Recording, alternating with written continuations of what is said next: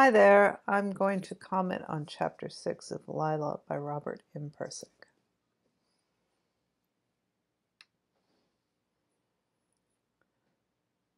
This chapter is meant to describe the experience of someone embedded in a traditional way of thinking, where mystical understanding is irrelevant and imaginary.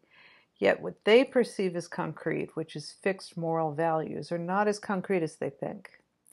This is going to set us up for a debate concerning morals, that Rigel will represent one side and Pheadrus the other. And this is a dialectic to get to the truth ultimately about what quality is. The problem is the two of them have such differing understandings of reality to begin with. A consensus is going to be really difficult. And Rigel sees Pheadrus's quality as sinister, a pseudo-mystical entity, and threatening. So you could say, in fact, with a lot of certitude, that dynamic quality is mystic, which is pre-intellectual. It just comes to you. But the metaphysical quality includes static qualities just as important as dynamic. They're just two sides that interact with each other. It's the track and the train. So in Pirsig's philosophy, the social system has value. Rigel's social morals have value, but they can become stale and rigid and outdated.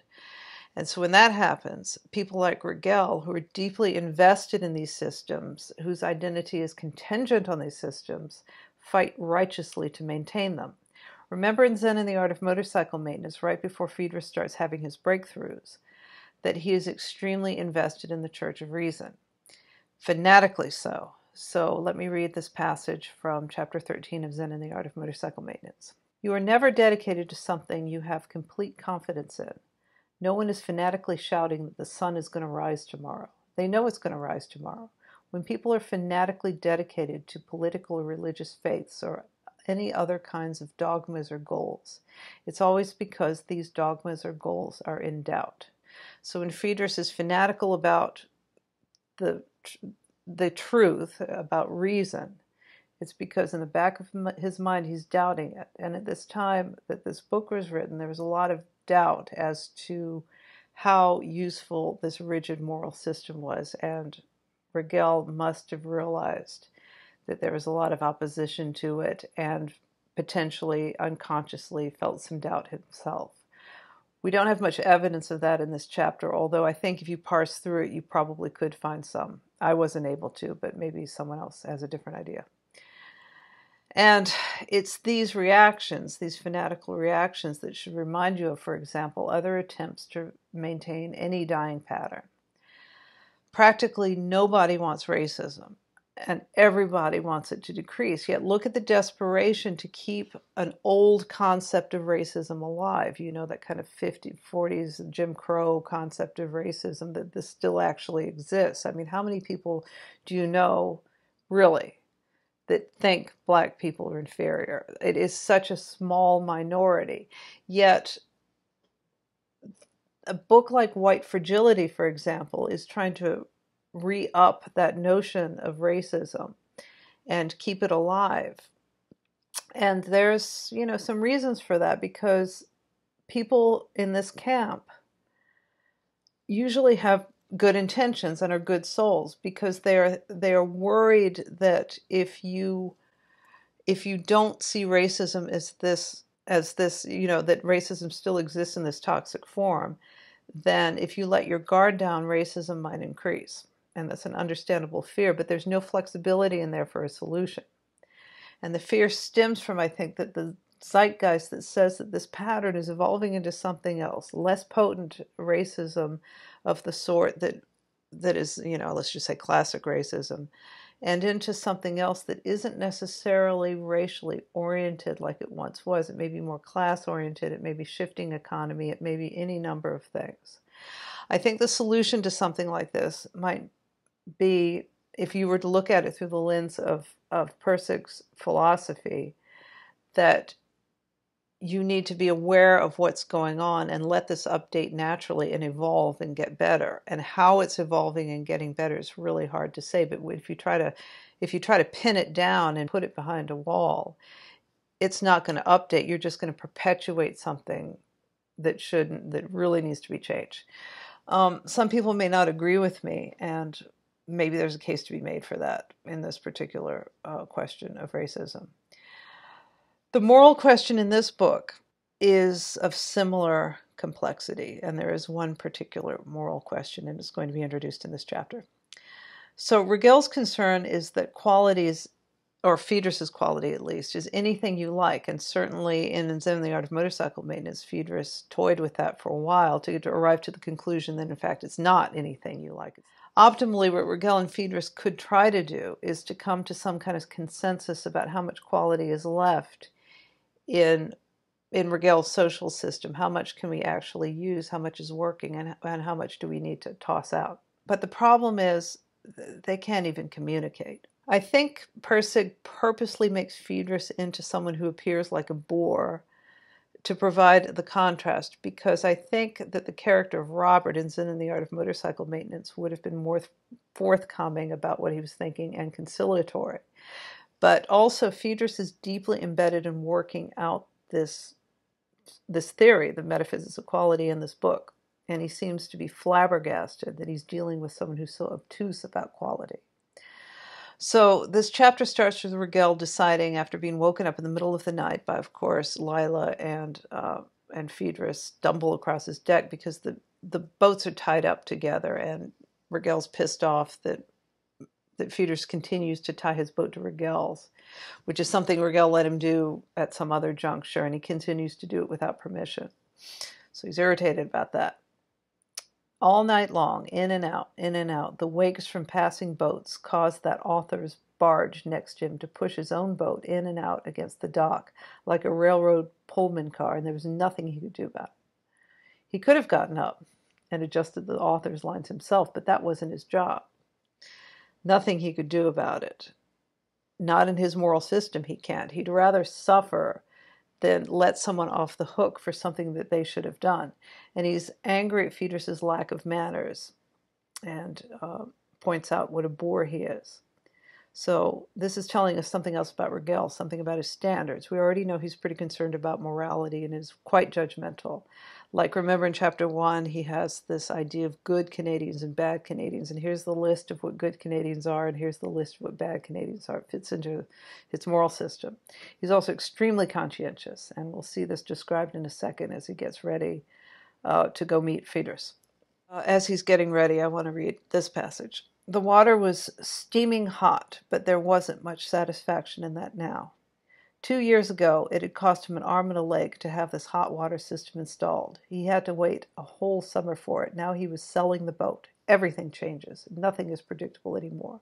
So in this phrase, note, he can't enjoy this boat because in a little bit it's going to be gone. And that's really, when you think about it, kind of preposterous. Why can't he enjoy his boat while he has it?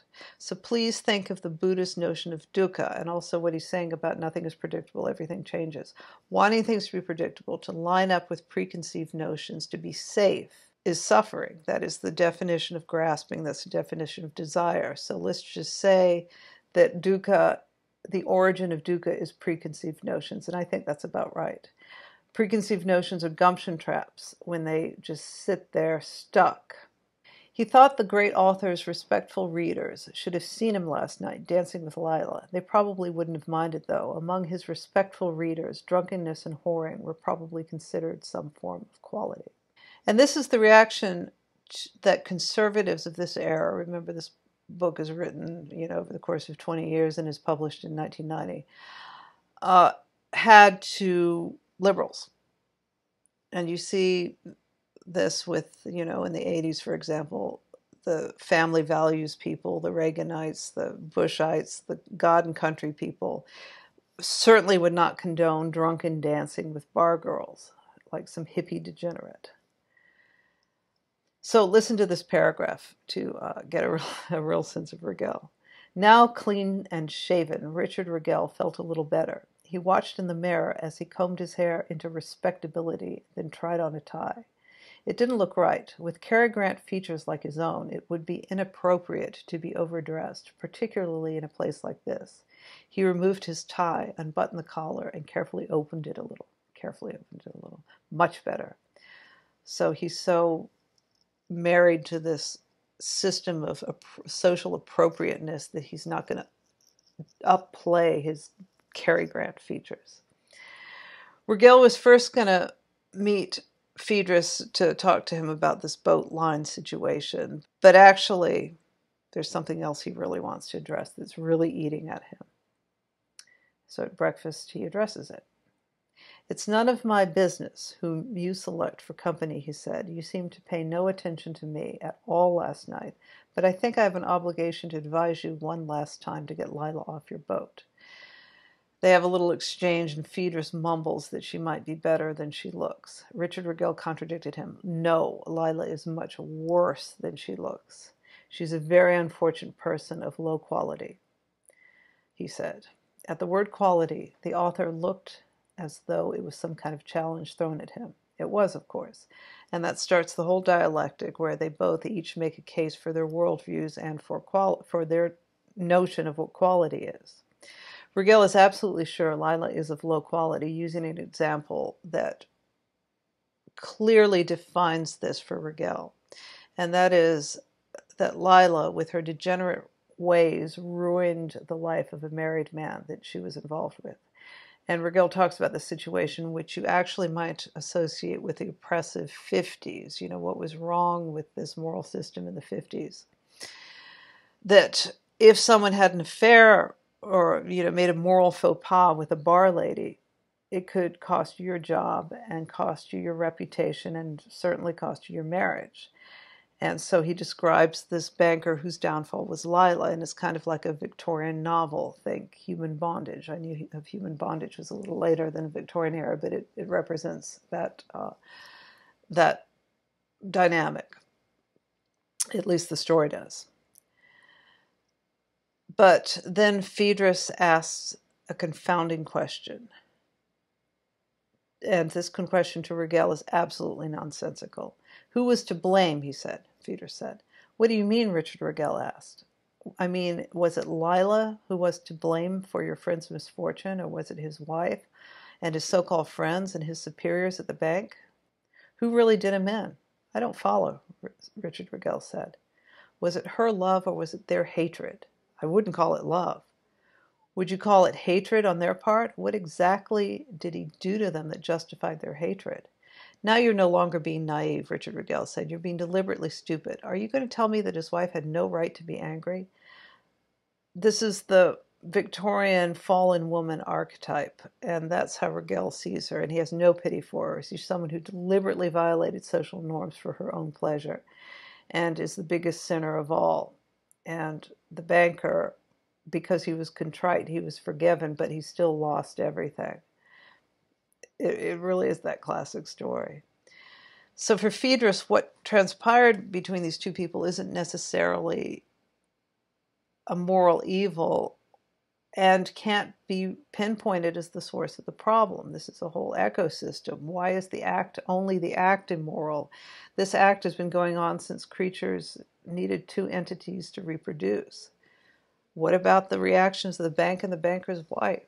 Why are their responses indicative of a right morality and the love between Lila and the banker are not? It's a good question. The way this case is being presented is ambiguous as hell because most people reading the book in the 90s when it came out are going to be the people who probably think Rigel's morality is outdated and unrealistic and even oppressive. Yet it's really hard not to side with the wife, and it's really hard to see Lila in a favorable light. She's already been illustrated as someone who's really quite objectionable. And this is what makes this moral investigation of her as one of the main bases for this book so ingenious. It's just a messy situation. And there's arguments, and you're seeing two of them right now, to be made for and against. Well, we don't really know what the argument for Lila is quite yet. That's going to emerge, and this is going to help us understand metaphysics of quality. But it's great material for an inquiry into morals. And you can see how this has that complexity that the racism problem has now. There's always been something wrong logically, the author went on. How can an act of love that does no injury to anyone be so evil? Think about it. Who was injured? Richard Rigel thought about it. He said it wasn't an act of love. Lila Blewitt doesn't know what love means. It was an act of deceit. And so later he says, trying to clarify what he means by this, he said, let me try another word, honor. The person we are talking about dishonored his wife, and he dishonored his children, and he dishonored everyone who put trust in him. And right this moment, you feel your hackles going up, because it doesn't make sense to us now that someone having an affair should lose his job. Although, again, at the same time, we're kind of,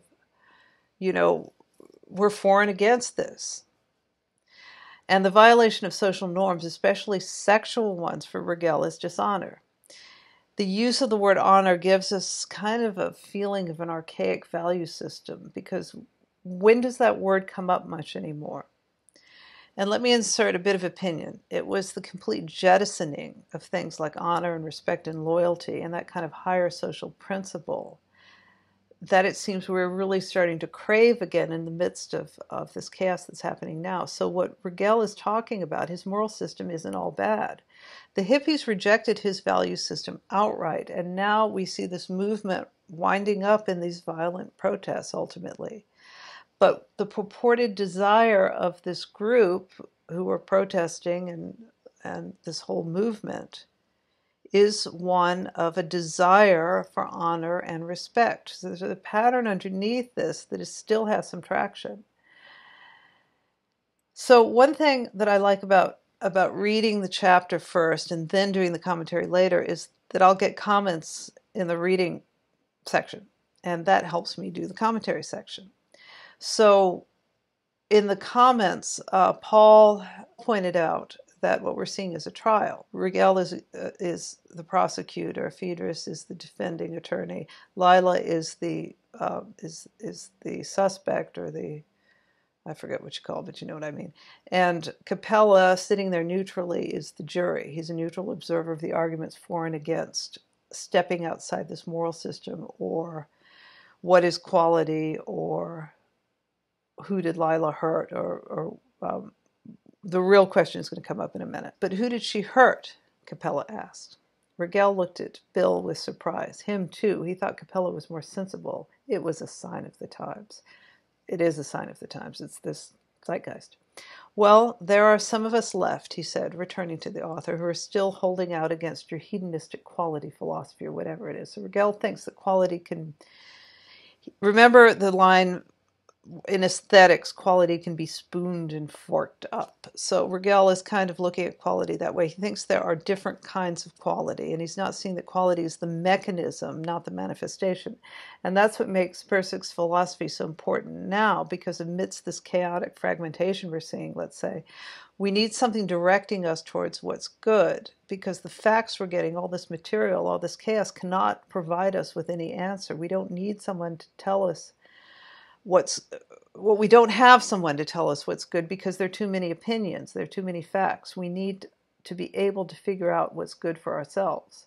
So there's something to be said for people wanting to maintain systems. If we throw everything out like the hippies did, or Ken Wilber, remember, boomeritis, the green level, the postmodern types did, we have no uniting argument.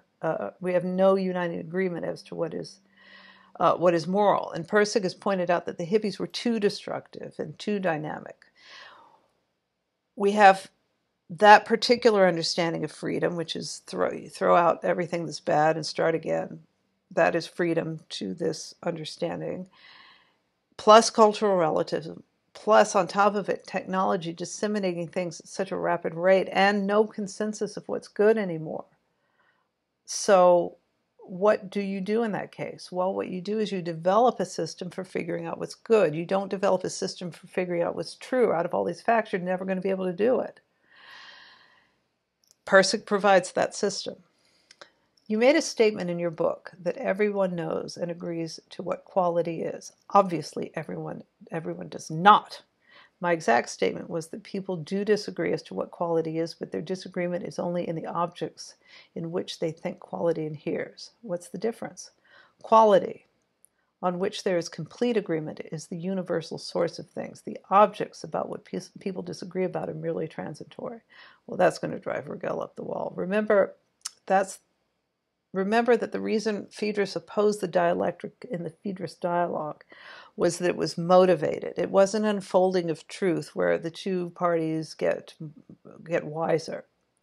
So Rigel is being a lawyer. He's arguing his case. He doesn't want to hear the other side. He's waiting for traps, and he's waiting to dislodge Pheadrus's argument, all the while not realizing that we are seeing Pheadrus dislodge his argument. But Rigel's not going to see that. Also, I think we ought to look at the word conservative and what it actually means. Conservatives in general tend to value social standards over what liberals value, and they tend to be tribal. I don't know what the word liberal and conservative mean today, and it seems like none of us really do anymore. It really is a topsy-turvy world. So it's interesting to see this exchange between an older conservative viewpoint and something more like a liberal viewpoint. Because nowadays, and let's go back to why Pirsig's philosophy is so important to us now, is if you can't tell the difference between conservative and liberal, which you can't, then you're really going to need a different system for figuring out how to operate in the world. Anyway, Rigel is one of those conservatives who don't like the Cultural Revolution of the 60s one bit and associates Pirsig's work with the denizens of that culture. And it's funny because a lot of people do that when they see the titles in the Art of Motorcycle Maintenance, and they hear it's about quality. So the decision people make about this book is that it's a hippie manifesto. And to top it off, the great author says quality is the universal source of things. And as it turns out that we've discovered, what quality is in Zen and the Art of Motorcycle Maintenance, the way Pheadrus frames it, isn't cosmic or mystical, or well, it is mystical in that way that we were talking about, but it's not, airy-fairy or New Age. It's the way reality is structured, and it's the way our cognition is structured.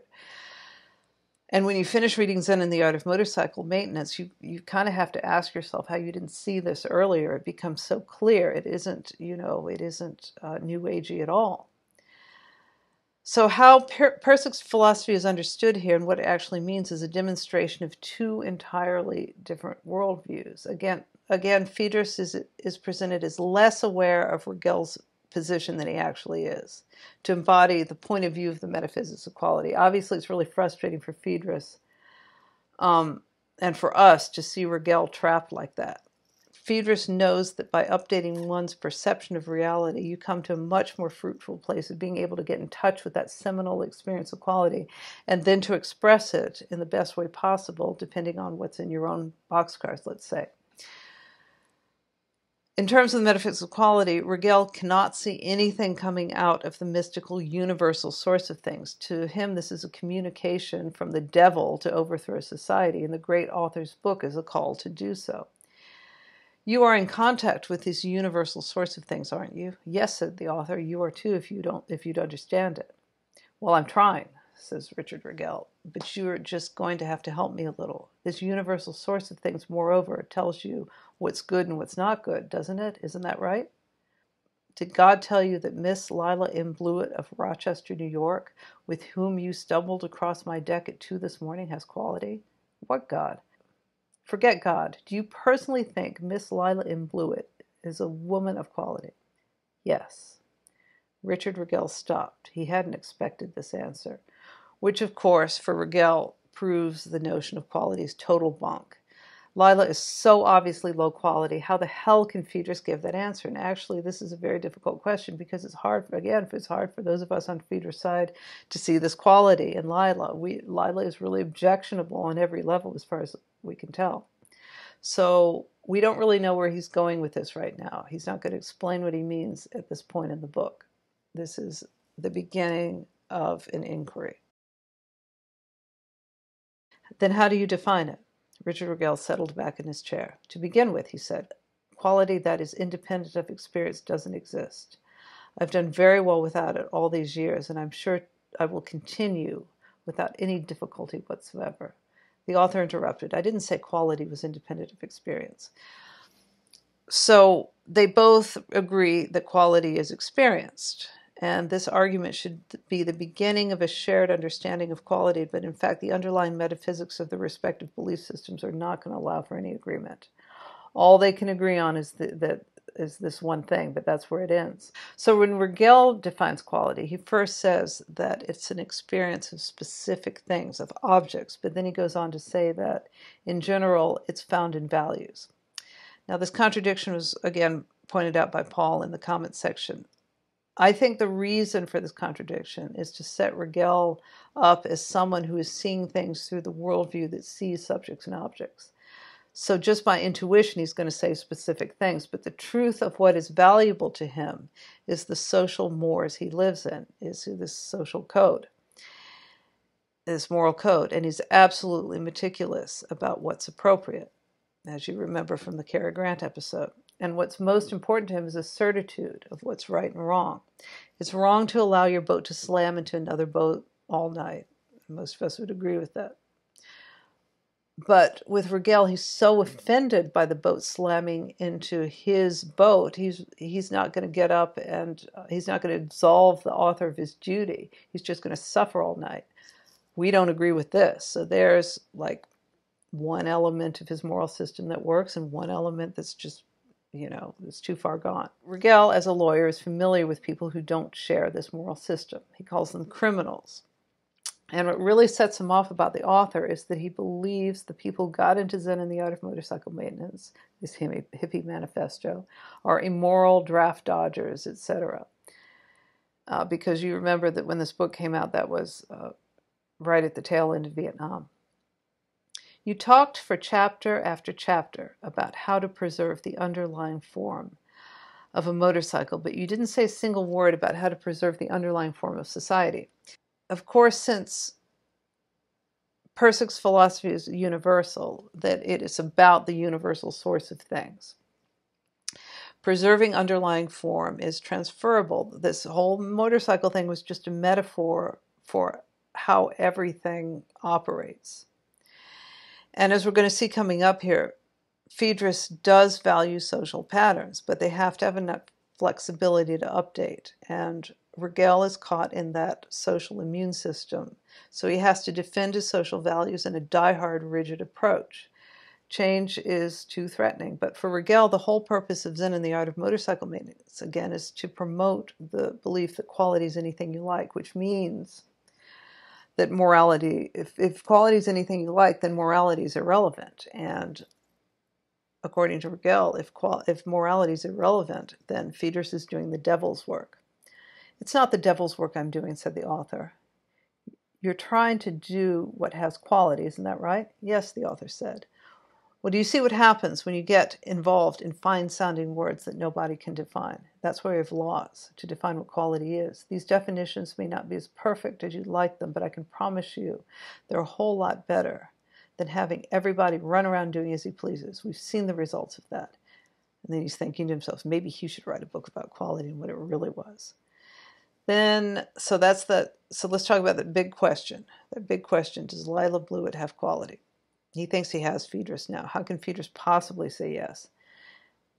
So at this point, they're going to have to kind of give up. They're not getting anywhere. So all Rigel can do is point out how Pheadrus's isolation might be why he doesn't see this truth before him, this truth of communal values. And to some extent, we see a grain of truth in this. We know that Pheadrus is very isolated, and the way he behaves in this novel, unlike Robert, who was in society, and Pheadrus is kind of isolated, we see a grain of truth in this. Again, you can't completely dispense with Rigel's take on reality, but you really get a sense of being constrained. The author agrees he's isolated, but we also know that it's that detachment that allows him to also step out of this thing. On the other hand, step out of this thing and see what's going on. And to understand that Lila's quality, which we don't know about yet, is not going to be in the domain of what Rigel considers quality. In fact, Rigel's entire system is to guard against whatever kind of quality Lila supposedly has. But the author's insight, genius, and detachment does isolate him from society, so he's not going to have an effective way to counter Rigel's claims. This is how he's framed in this book. For all his genius, he's socially inept, and this is something he's pointed out regularly. So all he has is his book, which Rigel doesn't understand. And in fact, a lot of people didn't understand it, which is why in Lila he's going to spell it out. And which is also why this book was less popular and less entertaining. But I've heard from many viewers who say that this is the superior book. So I guess it depends what's valuable to you. Again, if you have the sense that quality is some kind of fixed code of aesthetics or of ethics, you're missing the point. Value is subjective and objective at the same time. It's dynamic and static at the same time. But it's really going to depend on which context or mythos or biology or the entity detecting quality is embedded in. And by the way, is a hint to truly understand people. Because to truly understand people, you have to understand their values. This means in order to understand people, you have to temporarily at least suspend any belief in any fixed system.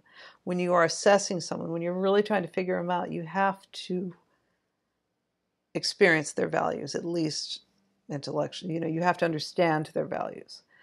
And that does require a certain detachment, a certain stepping back, a certain suspension of your own value system. Whether their system works well or not is a different story. It's either headed towards improvement or it's not. But that doesn't have anything to do with whether they are detecting quality or not. We all detect quality all the time. It has to do with traps. I'm surprised that you listened to me just now, Richard Rigel said as they walked toward their boats at the dock. I don't really think you were capable of that. So little does he know that listening, in my opinion, is at the core of Pheadrus's applied philosophy, because you have to let what's best, what the next step is, guide you, and you have to be connected to it. So you really do have to be present and aware and listening. And listening is something Rigel, again, only does in a motivated way, waiting for something he can latch onto to bolster his case, like Socrates does with Pheadrus in the Pheadrus dialogue. Earlier in the debate, Rigel waves his hand to quiet Pheadrus's objection when Rigel states that those who don't operate in his system are criminals. And of course, he's equating the hippie draft dodgers with criminality, and he puts Lila in that category. Yes, he says it's right and proper in our code of ethics to allow others to have their opinion, whether we agree with them or not. So he's acknowledging that it's good manners to allow disagreement. But change is only possible within the system. We can only change the law within the law, not outside of it. So any kind of change that has to happen has to go through the system. As the boats came into view, they saw Lila standing on the deck of his boat. She waved at them. They all waved back. So after Rigel berates Lila behind her back extensively, he gives her a friendly wave when he sees her. That's good manners. So I hope that made sense, and I'll see you next time.